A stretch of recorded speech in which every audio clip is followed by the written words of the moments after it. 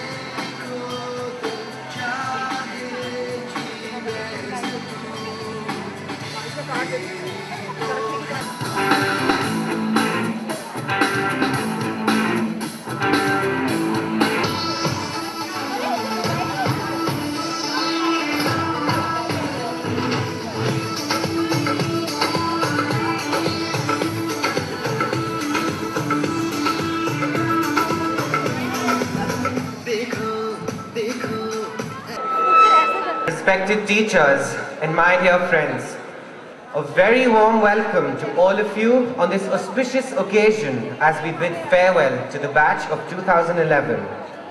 I request Thapliyal ma'am to kindly light the diya to mark the beginning of today's function.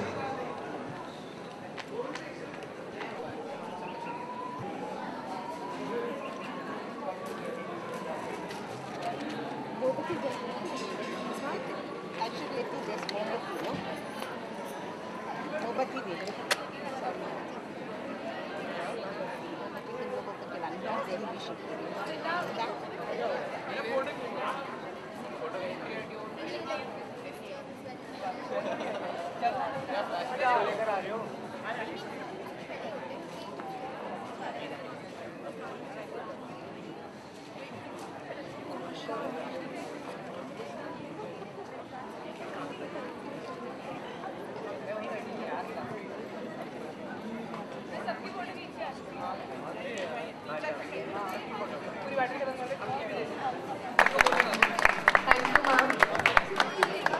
Good evening to one and all. Farewell, a time for goodbyes, for memories recalled. An evening you face a new adventure and taking your first few steps to achieving your dreams and aspirations. 4 months later, when I walk into the school campus, you would have left, ended a journey that began years ago when you first entered Brightlands, where you spent countless hours, you experienced it all. Fun. School has over the years nurtured your talents, given you education empowering you to reach your limitless potential. Now all you need to do is dare to dream to be all that you can be tomorrow. Dare to excel, dare to go the extra mile, dare to make your mark in the world. Dare to be the best you can be and their endeavors. May the road rise up to meet you. May the wind be ever at your back. Sun shine bright on your window pane. May the rainbow be certain to follow each rain. May the hand of a farewell.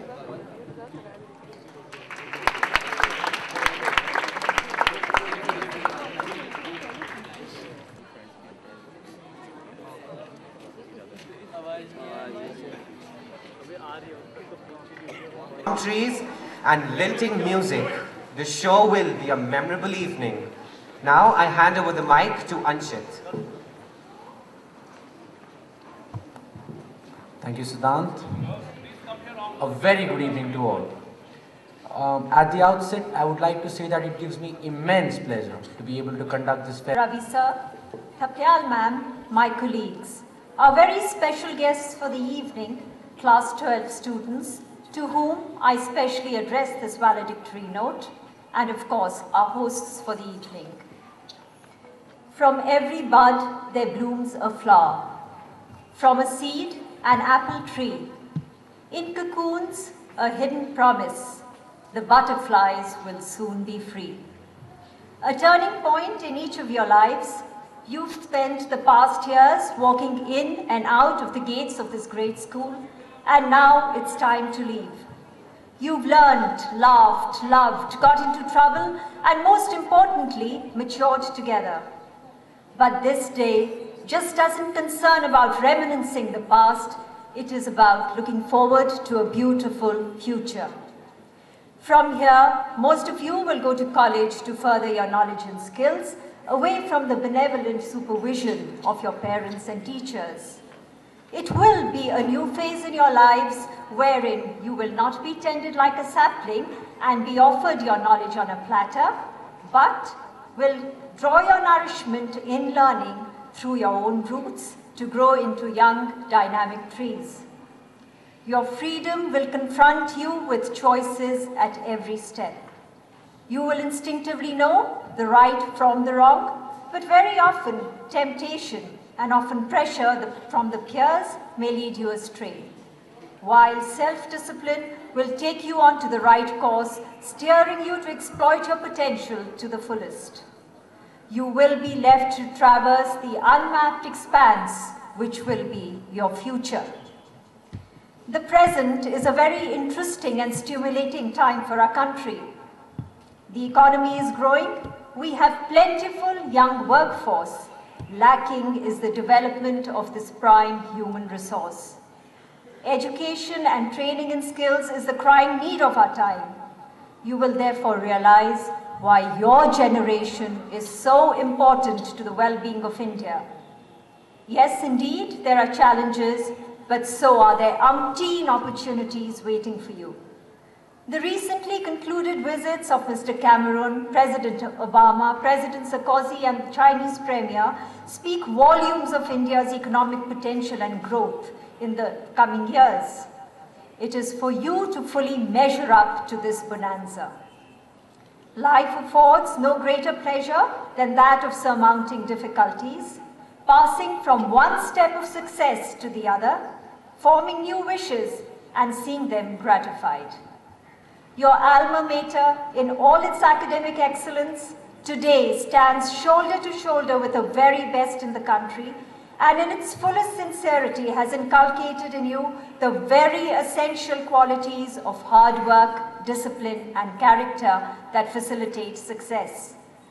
Till just half a decade ago, most Brightlanders were less outward bound and stayed back in Dehradun to complete their graduation. Today, the scene has dramatically changed, and it is indeed heartening to see our students in the best of Indian and international universities as top scholars. The world is yours for the calling, children, so make the most of this foundation that the school has laid for you, coupled with the robust energy of youth. Your certification may be in your degree.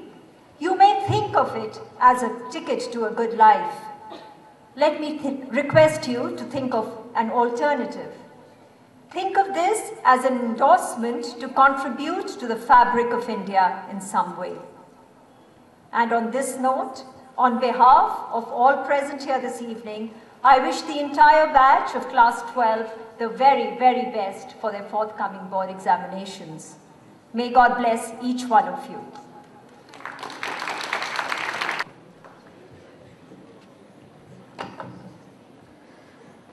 Good evening, Honorable Ravi Sir, Thakliyal Ma'am, my colleagues, and my dear young friends.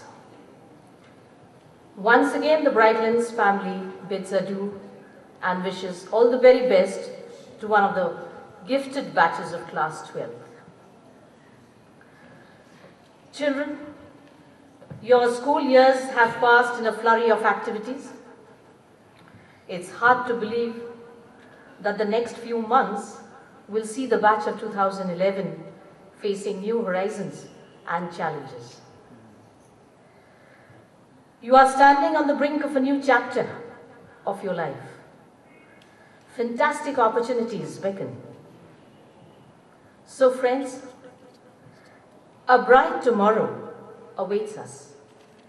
Let us get there by making the most of what we have today. Never be afraid to try.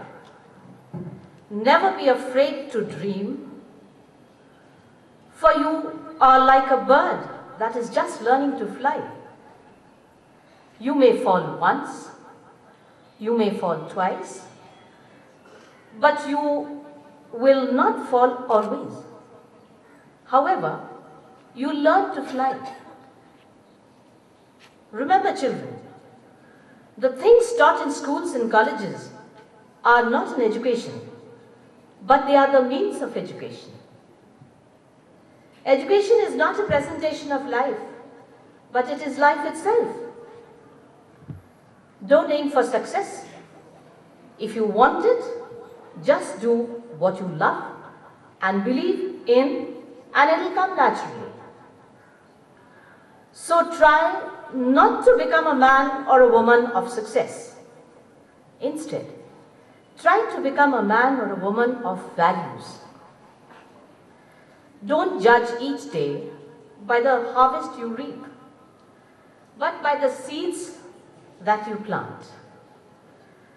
What lies behind us and what lies before us are tiny matters compared to what lies within us. Don't go where the path may lead. Go instead where there is no path and leave a trail. At the end, I will have to open the paper. Good evening, everyone. Dear students of class 12, ISC batch 2011, you are special, very special. It was in 1997 that our first 12th class batch got a farewell, while you all joined the nursery in our school in that year of 1997. Since then, it will be 14 years actually in March 2011 that you would be in the school campus. You are the batch who we can say truly bred and brought up as a Brightlander. So a lot is at stake with your batch. Your behavior, your conduct, all will be a reflection of the values you've imbibed in the school. You're my dream batch, and I feel a sense of pride when I see you all look so graceful and dashing today. By the way, you all looked so beautiful years back when you came to your class nursery. And many a times I would walk up to your class to sing a song also. Time flies at a rapid pace and the 14 years look like 14 minutes. But then the society, nation and the world needs you. And you, 128 strong Brightlanders, carve a niche for yourself and spread the spirit of Brightlands that tough situations don't last forever, but tough people do. So here we are, everyone. It's now the turn of Brightlanders to be the guiding star for one and all. Hope you all remain safe and sound forever. Remain happy and contented wherever. God bless you. The very best of luck for your ISC exam and miss you so much. Thank you. I would now like to call upon Navita Ghansial ma'am to share some of her invaluable thoughts with us. Upcoming exams and their future life too. I would also like to share some of my thoughts with them. Dear children, according to me, the glory of life can be summed up in just 3 words: self-reverence, self-knowledge, and self-control. An individual must know that there are no heights that he cannot scale, There are no feats that he cannot perform and no triumphs that he cannot achieve. So you all should step out into the world with your head held high. That is what is meant by self-reverence. But that must be based in self-knowledge. This is when you say that a man must not overrate himself and yet know his power as well as potentials. And this is what you all also should know.